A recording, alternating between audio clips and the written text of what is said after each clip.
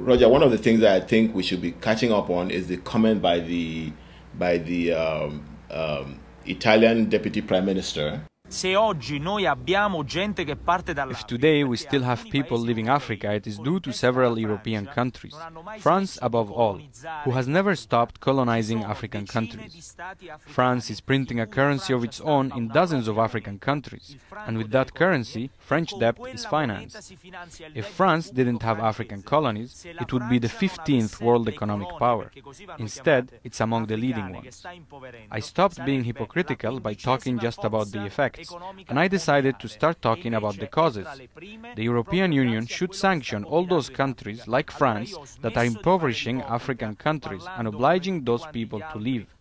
The place for African people is Africa, and not at the bottom of the Mediterranean Sea. He is echoing exactly some of the things that we have said. We have explored in detail the cooperation agreement, and what he was actually discussing was one aspect of that cooperation agreement, which is the monetary part. Yes. And he was very, very right on the money. How many other parts are still remaining that he did not touch? You know, he did not touch the political, he did not touch the economic, he did not touch the education. He did not touch the military. He did not touch the military. He did not touch the power of the French ambassador to invite French troops. So there are about 5 other controls that he did not touch. Yes.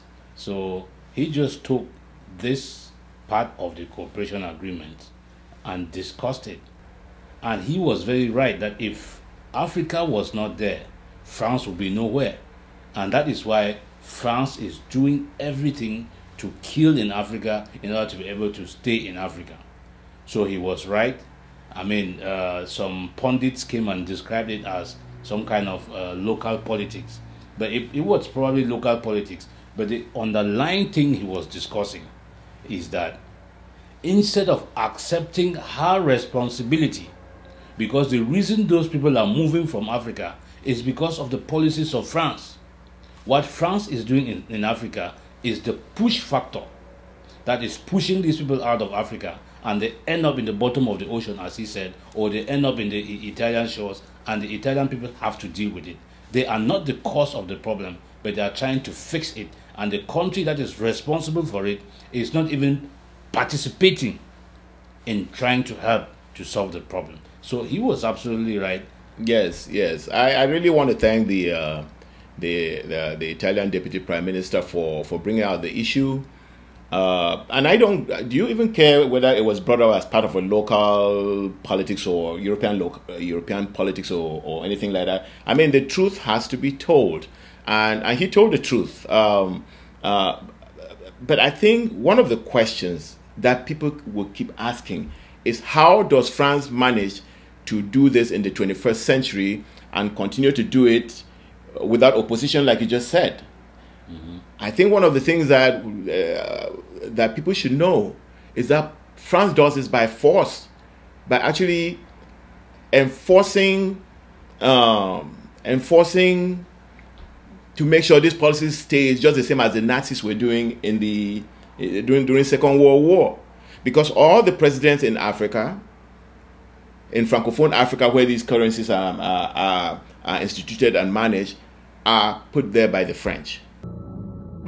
Cameroon, which later became a big oil producer, achieved independence in 1960 and was facing its first election.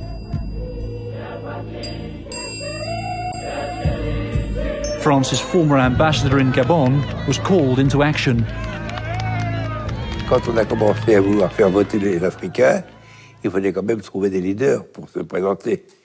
C'est-à-dire des gens qui sachent au minimum lire et écrire, et qui aient un petit peu de formation.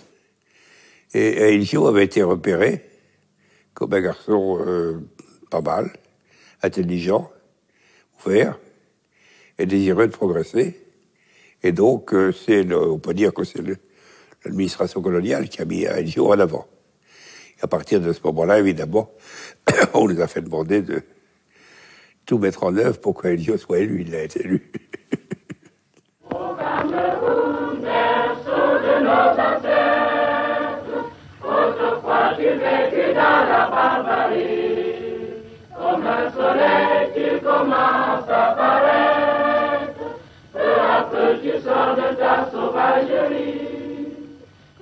In Cameroon, the French supported the fragile power of President Amadou Ahidjo. The opposition UPC, or Union of the Peoples of Cameroon, was banned during the French colonial era because of its Marxist ideology. With growing support, UPC leader Félix Moumié was clearly becoming more than an annoyance to France. Moumié, je le connaissais bien, il était médecin, pas de problème avec lui. Il a même soigné mon fils. Et puis après, il a évolué de manière différente. Moumié travelled to Geneva, allegedly to buy weapons. There he met a man calling himself William Bechtel, who claimed to be a journalist. Bechtel was reportedly a member of the French Secret Service. After the meeting, Félix Moumié collapsed and died. Swiss police determined that he'd been poisoned with thallium in his coffee. Delaunay does not mention his name, but admits French involvement. C'est quelqu'un qui avait été payé par le président Ahidjo, mais avec notre accord, évidemment. Nous-mêmes, nous étions très hostiles à Moumié, qui était violemment anti-français. Vous dites « avec notre accord ». Est-ce que ça signifie que la France peut être complice d'un homicide? Qu'en pensez-vous du passé de la France? Qu'en pensez-vous de Richelieu? Hein? Il y a des moments, si vous voulez, où la politique passe avant la morale, hein? À mon avis. The executors of France's Africa policy followed a simple rule under de Gaulle. Memoir of Maurice Robert. The general rarely explicitly approved such operations, but he didn't say no either. One of the things that the Italian Deputy Prime Minister did not say is give the history of this currency. Mm-hmm. The history of this CFA franc has its origin from Nazi Germany. And I have one of our contributors on this channel, and I'll have him give us a little bit of history on how the French came to know how to do these things so well in Africa and how to keep them stay. When Germany occupied and installed the Vichy regime in France, they moved swiftly to rebrand the French state. The French national motto of liberty, equality, fraternity was replaced with work, family, fatherland. The German National Socialists were making a statement of intent, a statement of what occupied or Vichy France will represent to Germany. How viciously ironic that France now manages her African possessions such as the Republic of Cameroon, no different from how the German National Socialists managed occupied France. And in the case of the Republic of Cameroon, with an eerily familiar motto of peace, work, fatherland. Notice the subtlety. They updated the motto imposed on them by the Germans simply by replacing the word family with peace, and so branded the slave state of La République du Cameroun of 1st January 1960. This motto, this symbol or branding, reflects the essence of an evil ideology that the world thought had been vanquished in 1945 in order to usher a new era for humanity. This evil ideology is thoroughly expressed in the management of the Republic of Cameroon and by extension Ambazonia by France. This is being accomplished through cooperation agreements signed between Yaoundé and Paris and facilitated by a slave currency called the CFA. It is known as the Pacte Coloniale in French, or colonial agreement. It is an arrangement that keeps France as the last colonialist on the African continent today. Naturally, Ambazonia's long-standing discomfort and resentment of the Pacte colonial has entered the stage of active rejection. Ambazonia's rebellion constitutes a natural reaction to the dehumanizing colonial agreement that binds the French African Empire with an ideology that emanates from one of humanity's darkest periods, that of the expansionist German National Socialists. Recently, French colonial control of Africa has been in the news, largely because of its denunciation by Italian officials. However, what the Eurocentric coverage of these soon-to-be-forgotten skirmish has failed to consider is the actual origins of the policy the Italians are rightly denouncing. According to Dr. Christoph Lehmann, a German psychologist and the founder and editor of NSNBC, he wrote, and I quote, "On the 9th of May 1941, Hemming, the German ambassador to France, declared that he had signed a treaty with the French Admiral Dallan. The treaty would place German commissars within the French National Bank's departments for foreign currencies and international commerce. The treaty was negotiated under the auspices of German Minister of Finance Hermann Göring, whose father, Heinrich Ernst Göring, had been the German governor of German West Africa, today's Namibia, from 1885 to 1890. Hermann Göring was, among other things, notorious for his plundering the occupied nation's economies through operations accounts and for his special interest in treasures and art from the German-occupied areas. At the end of World War II and the occupation of France, then French President Charles de Gaulle created the CFA franc as a currency for the Western African colonies. De Gaulle created a monetary union whose functions of control were based on the model Germany had used to usurp German-occupied France." End of quote. World War II ended on September 2nd, 1945. The CFA franc was created on December 26th, 1945. It's been 74 years and counting. This vestige of Nazi Germany that has been allowed to take root and prosper in Africa must come to an end. France has not completed its decolonization process.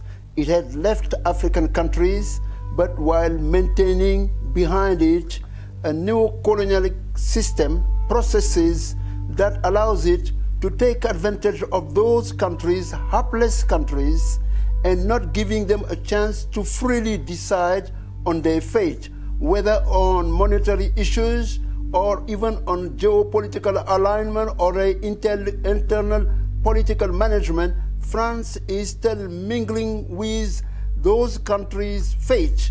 They decide on the outcome of elections, they maintain who they want to be their stooge, and they manage to ensure that their companies, their enterprises, the likes of Total, the likes of Bouygues and others, come into those countries and take over the contracts, public contracts, while their leaders have to always seek advice from France. For instance, every time there is in Washington this meeting of the IMF World Bank, either in April or in September, the French African ministers, Francophone ministers, have to come through Paris to talk to the French Minister of Finance to coordinate their positions. So this is neo-colonialism. This is actually colonization, and this is hampering the development of these countries. You know, too, that one of the pundits on Al Jazeera said that any African country can get out of that currency. The CFA has 14 countries. Anyone can leave anytime they want, but they don't want to leave because they have some benefits. No, I don't think he understands. No, but remember, he is a Frenchman, so they can come and say, "Oh no, there is nothing about it. If you want to get out of it, you can get out of it."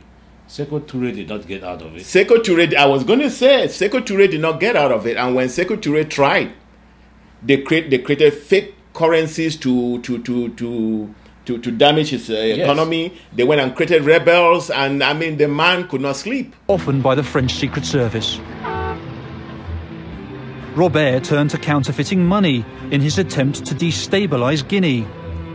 The country had refused to accept the currency France had assigned to its former African colonies, the CFA franc. La Guinée a quitté la zone franc en mars 1960 et a créé donc le franc guinéen. Et les services spéciaux français ont fait imprimer des faux francs guinéens qu'ils ont déversés sur le sol guinéen, je ne sais pas par quel canal, pour déstabiliser la monnaie guinéenne. Memoir of Maurice Robert. This operation was a real success, and the Guinean economy, already in a bad state, struggled to recover. We had to destabilize Sekou Touré, make him vulnerable and unpopular, to help the opposition take over. But France feared this operation wouldn't be enough to defeat Sekou Touré, even if it succeeded in ruining the Guinean economy. We armed and trained the Guinean opposition to create a climate of insecurity and, if possible, to overthrow Sekou Touré. L'opération n'a pas marché parce qu'elle a été décelée à l'avance par Sekou Touré et que par conséquent, elle a été démontée. Quel était le but précis de l'opération? Dans l'esprit de Foccart, c'était de faire sauter Sekou Touré.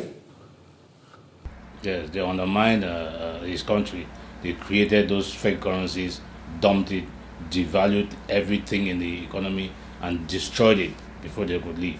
So nobody, we have, as a people, have to stand up to this demon. In fact, let me just cut you short. In fact, one of the reasons why the French were very instrumental in making sure that Muammar Gaddafi of Libya is gone was because Gaddafi actually had the power to get that currency out, and there was a plan to do that. Mm-hmm. And that's why the French were very, very instrumental in making sure that Gaddafi is gone. On that same Al Jazeera show that you're talking about, there was an Italian journalist who actually came and gave us a sense of a European conspiracy. And this is what he said. He said, to voice an opinion about post-colonial ties is clearly out of place. Now, this is commentary. This is an Italian journalist making a commentary about what their own deputy prime minister is saying, and he was saying this in order to justify that it's really about local politics. To voice an opinion on decolonization for a country that clearly has had, a colonial past as well. Clearly not as developed as France, but we colonized Libya, we colonized Ethiopia, we colonized Eritrea and Somalia. And so to voice an opinion about, let's say, post-colonial ties is clearly out of place. And this is clearly a response to the fact that each politician in Italy is trying to use France and the political debate there to simply, advance their own position for the European elections. Mm-hmm. He's not really trying to challenge the French in Africa or anything like that. Well, that view to me was short-sighted. And it was short-sighted for this reason. The Italian deputy prime minister, as the leader of the government, was addressing a problem that Italy is currently facing, and it's a problem of migration.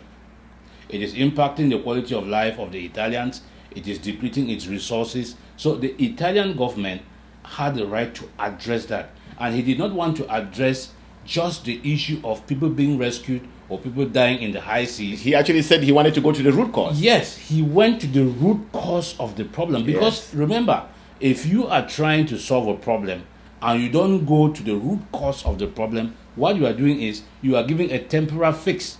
You are giving you are putting a band-aid to a deep scar on your hand, and that band-aid is going to rip off, and you'll be back to where you started, and it'll be worse.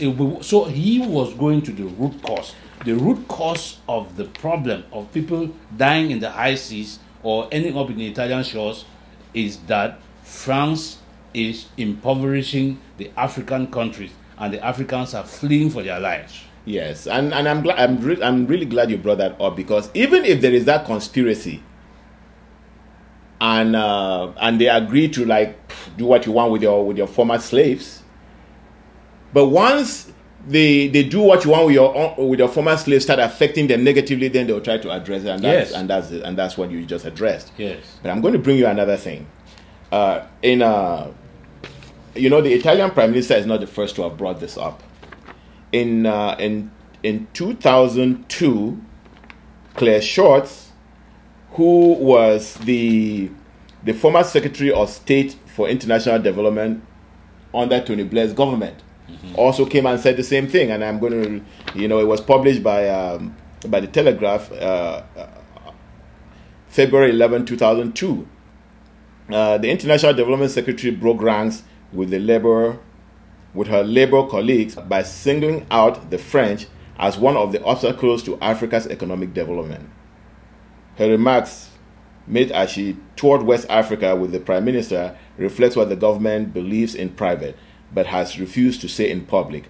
As he went off for London yesterday, Mr. Blair said, "I don't want to get into a dispute with France." So everybody knows what the French are doing in Africa, and they're playing games with it, but I guess the Italians could not really play games with it because it was really affecting their economy. Yeah, I mean, you are talking about 2002. This is almost 17 years now. So I think the dynamic has changed quite a bit. And it is interesting that this was written on the 11th of February 2002, and you guys all know the significance of that date to us. So yes, this problem has been there, and that is why it has been discussed, and Tony Blair said he didn't want to get into any dispute with France. But this guy has opened the door. That is what I said. He has opened the door for us or the France-Afrique citizens to walk through that door to freedom. He has opened the door. So this is a time for all those people who are in France, who are in Belgium, to go down to the European Parliament and seize this opportunity that the Deputy Italian Prime Minister has given to them. They should not be going on the various public transport system in France and lecturing the French people about what their government is doing in Africa, because we have seen those videos. Yes. What they should do is to follow that Deputy Prime Minister and go to the European Parliament and ask the European Parliament to do something about what France is doing. They should not be drawing up immigration policies and apportioning this quarter or this quarter to this country. There are people who are stuck at the borders of the other Eastern European countries, yes, who are not being allowed to come through. Yes. And they are sitting there and suffering there and dying in those camps. So the European government, the European Parliament, should be addressing policies that take on France, so that France can give all those foreign reserves that she is holding, that these African countries have to come back and borrow from her and pay interest on it to be able to help their people. Yes, and the Africans did contribute in freeing Europe from Nazi Germany. And basically what the French did, they basically took the blueprint of the Nazis and implemented it in Africa, and that is what is causing problems in Africa. Africans are very hardworking, they're very smart people, their lands are very rich, but they have been refused to use their human abilities to help themselves. And you know what, Pa? After all of that is done, then they sit back and laugh at Africans. Yes, and this is just based on what you just said. You know, Martin Luther King once said, if you do not bend your back, nobody will be able to ride on your back. You understand the meaning? Yes. If you don't bend your back, nobody can stand on your back. Nobody can ride on your back.